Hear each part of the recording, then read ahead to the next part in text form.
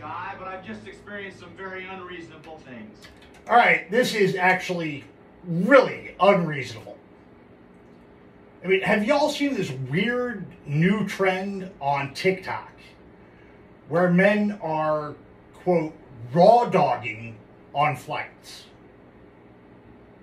Now, first, it's not what you may think, so you can relax now on that. This weird new trend shows guys challenging themselves to deprive their brains of any stimulation on long-haul flights. No music, no films, no entertainment allowed. Now, those who try the stupid-sounding phenomenon pride themselves on having the mental agility to avoid all small pleasures.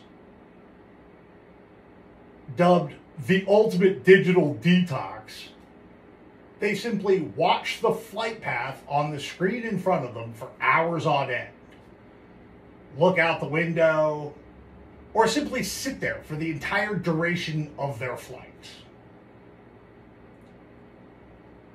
It's becoming such a big trend that people are boasting about their raw dogging accomplishments on TikTok. One guy posted, quote, "Just raw dogged a 7-hour flight. New personal best. No movie, no water, nothing. Incredible.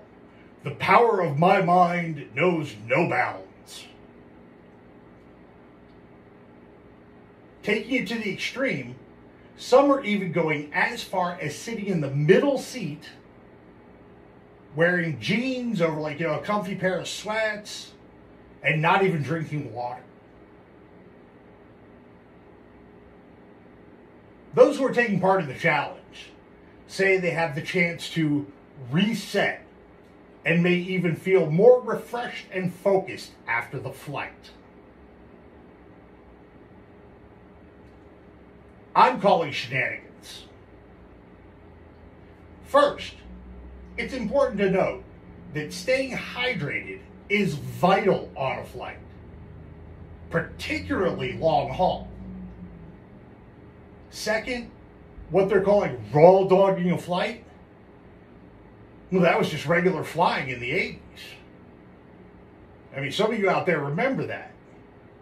Remember there was a time where they only had a couple of screens in the cabin of the airplane, so everybody in the plane watched the same movie? Third, if you're filming yourself for social media and posting it as you go along, isn't that actually not a digital detox? Just one of the many reasons I hate social media influencers. Team report on Bigfoot Country, brought to you by Ron's